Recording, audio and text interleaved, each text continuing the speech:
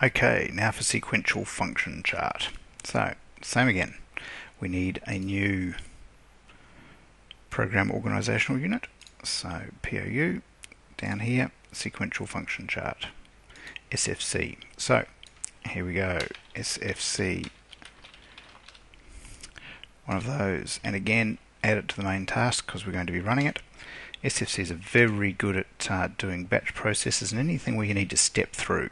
So often, a lot of these things here we're adding to the main task, you may actually call from a sequential function chart. So they are very good at calling other programs to get themselves running. So we have a nice over here. So init. This is where it starts. This is where the sequential function chart begins. So this is likely to be any process setup that you need to make. Any code or anything else that you need to run will be associated with this to make sure everything's as it's supposed to be. So again, we've got to transition out of that init out, and then we've got to jump back to the init here. I'm just going to move off the visualization, give us some room. So that true is going to flow straight through. So we're going to add a step. So we add a step in here. Okay, step 0. There's a whole bunch of IEC 61131 things that you can use around steps in sequential function chart, but unless you have declared a type for the step up in the variables, you don't actually get things like the .t options for using timing. So here we've got step 0. So if you want to use things like .t for time on steps, then we need to add up in here a variable for step 0.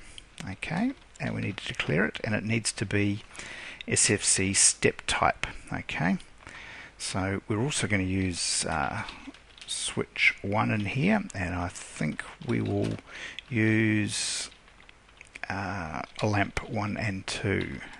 Lamp 1, so here we have a ball, and we'll use lamp 2 as well.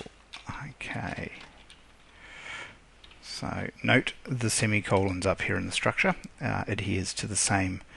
So, and I'm going to want a second step, so I'm going to put step 1 in here to go with step 0. So we'll copy that in there. So paste it in. Oh, don't want 2 of them, we want step 1.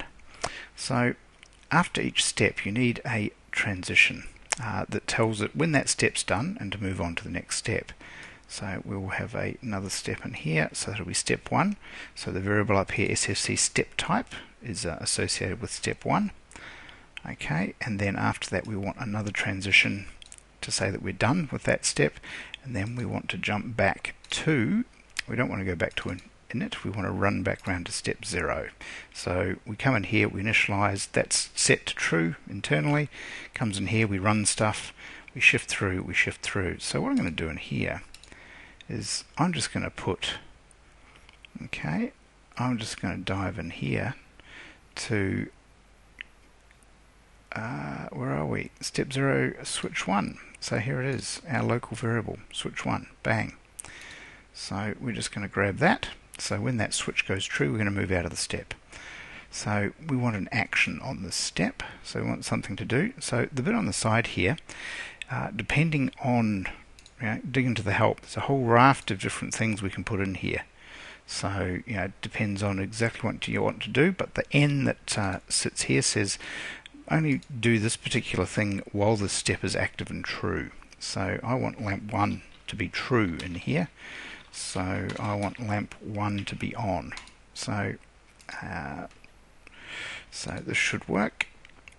In here I want an action for this step down here. Okay, and I want lamp 2 to be. So in here you could actually call, so you could actually call a different POU. So you go out and run code while this step is active. That could be what you want to do. So again, if you have a look in here, you see the different boxes. So this one, okay, this runs once when the step goes active. So you can do things, like when that step first goes true, you can run particular code. The N we've gone with, that code runs while the step is true.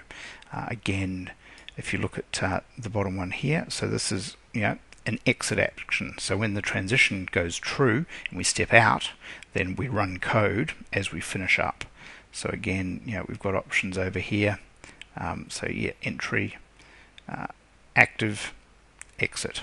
So here are your three options for different actions. So each step you can have an incoming action, a while true action, and an exit action.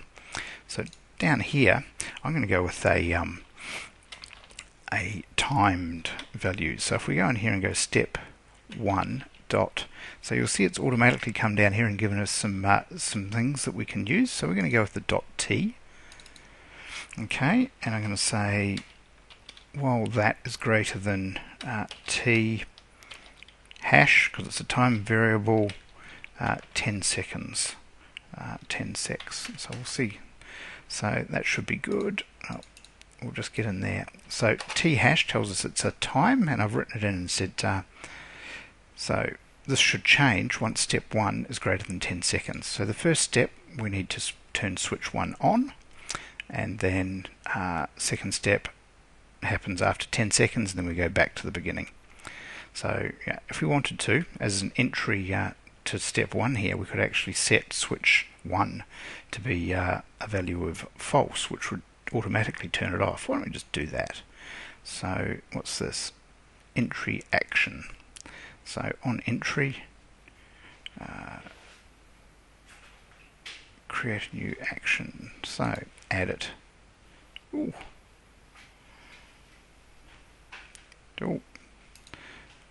Let's not do that. I haven't played with this enough. So we'll just go with this very, very simple basic for a start. So now I'm going to go to the visualization and edit this. That's what happens when you try and go off script. So here we go. New horizontal tab. So let's get in here. Oh, we still appear to be online for some reason. Let's get offline. So let's go in here. Properties, we'll just pin this for the moment. So let's change this. So we don't want this one. We want switch 1 to be, okay, SFC switch 1. Thank you very much. Okay, good. So I'm not going to be using switch 2. We want lamp 1 in here for the SFC. So lamp 1, thank you. And we're going to need another lamp. So down here we go to the toolbox and we grab lamp switches and the like, and we'll take a second lamp over here. So move it over so it's nice and lined up. Grab the variable. Let's have a look. Let's grab lamp 2. So that should be all good. Let's try giving this a build and see if it 2 errors. What have I done? Step 1 entry uses step init already defined in SFC test. That'll be because we've got that in there. We'll get rid of that. So now we'll be good. So we will push this down. Okay. Build's good. We've got a few warnings, but we're fine. So we've stepped in. Okay, and you see the timing up. Now if I switch 1 up here, it should kick through to the next step. Okay, there we go. Now if I switch the switch off, it'll stop when it comes through. So as soon as we get up to 10 seconds, this will jump through and go back to step 1. There we go. And we'll sit here until such time as I switch 1 again. Okay, so there we go. I've turned it and through we go. So again, you could use times at each of them. You can put anything in here from a transition perspective that gives you a Boolean, resolves to a true or false, will work. So again, very, very simple SFC. So the one to remember with this is if you want to use the time values in the steps in your transitions like this, then you need to have put in this step type up here as a container for all the values. So that's SFC. Thanks very much.